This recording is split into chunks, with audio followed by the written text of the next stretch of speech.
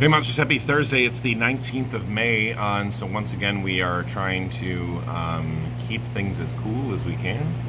Got the air conditioner on, got the front fan going, of course, as always, have the air filter going. I'm going to try keeping the window closed because it's pretty humid out there. So even though it's cooler as I'm recording this in the morning, I'm going to try to kind of cool things down in the room and try to keep it that way all day. So you'll see me keeping the door closed as well, try to make it an icebox in here.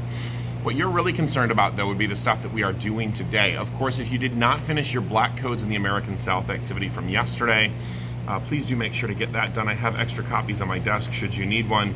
Please make sure to get that done and turned in. That is going to count for a homework grade, so 30% of your final grade. The study guide for this unit is already out there. There is a quiz that exists. It's only 5 questions. They're slightly complicated. And then, of course, one of the primary things for this unit is going to be working on that slide deck that you guys have for Unit 12, creating your own set of slides. It's been labeled as the Jigsaw activity, working with your groups, creating your own set of slides. That's what we're going to be working on today, is continuing to work on the Jigsaw activity within our groups. And I just want to remind you that that's going to be something where you're creating it. It's about quality, not about quantity. So I'm not looking for how much you put into the slides. I'm looking for what you put into the slides. So the actual specific information.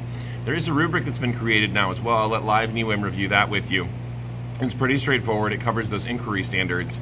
And then, of course, because the unit covers the history and civics standards, that's what's on that final quiz, the 5 questions there, if you need those points, but they also work into the slides. Got to finish up that rubric and what it would look like based on this particular slide deck. I know that was a lot to be discussing. Like I said, LiveNewM will take a look at the rubrics with you in person.